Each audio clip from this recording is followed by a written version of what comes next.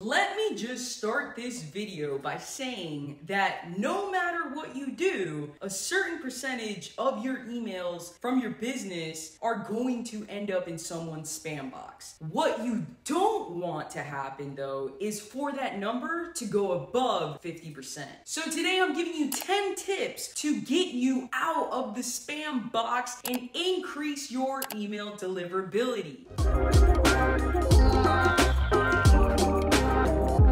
I'm Egocheaga, founder and CEO of Viral Growth Media, and I partner with small businesses and solopreneurs in the coaching consulting space and turn their small ventures into competitive companies that earn 6- and 7-figure monthly revenues and actually sustain them. One thing business owners really have to understand is that these top free email service providers like Gmail, Outlook, Yahoo, and obviously Gmail again are all actively working against spam. They want to offer the best user experience for everyone that uses their platform, and that includes putting a lot of safeguards against spam email. So you have to make sure that you're not triggering these safeguards in order for your email to get across to your client or your lead's inbox where they'll be able to see it. Here are 10 tips I have for you today to increase your email deliverability. Number 1, make sure your list is clean. There's something called a sender reputation score. It's a score internet service providers assign to your domain or even your IP address based on how reputable you are as an email sender. Especially if you have a very low score, they see you as a spam account and will not let your emails go through, while a high score means you do not spam and you're sending out actual emails. One way to get a bad sender reputation score is if a lot of your emails bounce. This usually happens if you're buying a list or scraping leads for your cold email marketing campaigns. And there's absolutely nothing wrong with that. But you want to make sure all those emails are valid. Otherwise, a lot of them will bounce and your domain or IP address might be triggered as spam. So make sure to clean your list before you start your campaign. You can do this using several platforms like dbounce.io, neverbounce.io, hunter.io, and a bunch more. Number 2, pay attention to your subject line. The more emails you send that get open, the more email providers are going to think you are a valid email sender and not a spam bot. And a large part of why people open emails is because of the subject line. Honestly, I know there are a lot of articles out there about the best email subject lines for 2023, but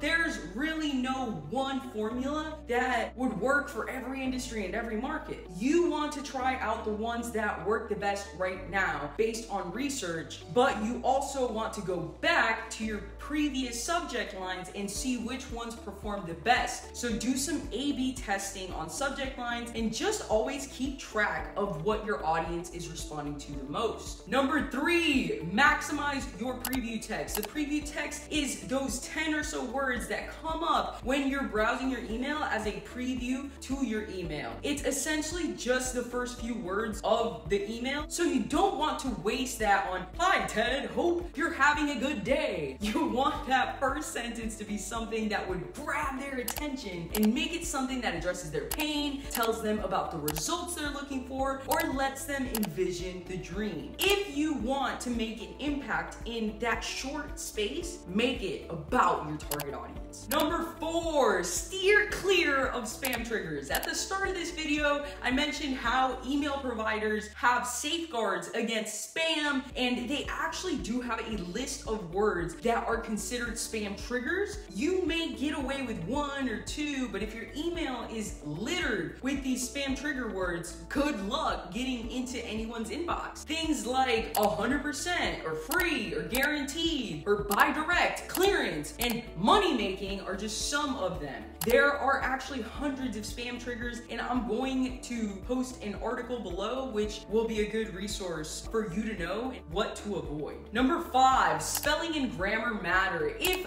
the body of your email is littered with spelling and grammar errors, or you use a bunch of exclamation points after every sentence, you are likely to be triggered as spam, especially if you're cold emailing and this is your first email to them. So make sure your content is professional and went through the Grammarly app. Number 6, build up your sender reputation. Earlier, I told you about your sender reputation score. You want to build that up before you actually start going with massive campaigns that have you sending hundreds of emails a day. You can do this by sending emails first to your team, your family, friends, and making sure that they reply to your email and have a thread going if possible. Try to make the emails sound real. Don't just do a keyboard smash back and forth. There are platforms out there that automates this process for you if you're interested. You want to do this process consistently, not just at the start. You want to start your campaigns gradually instead of sending out 500 cold emails immediately. Build up to that number, like maybe start with 50, then 100, and so on. This will really help your sender reputation score because they'll see your email having active interactions and not just constantly sending out mass emails. If you want to check your sender reputation score, you go on sites like senderscore.org, Trusted Source, or Google Postmaster Tool. Number 7, don't mix your cold email marketing campaign list with your opt-in list in the same address or even the same domain. Everyone who is in your opt-in list has a higher likelihood of opening your emails because they already know you and they actually signed up to hear more from you, whether that's for a lead magnet or newsletter or something else. Meanwhile, your cold email list has never heard from you and you're reaching out to them blind, so it would be more difficult to get them to open your emails. You don't want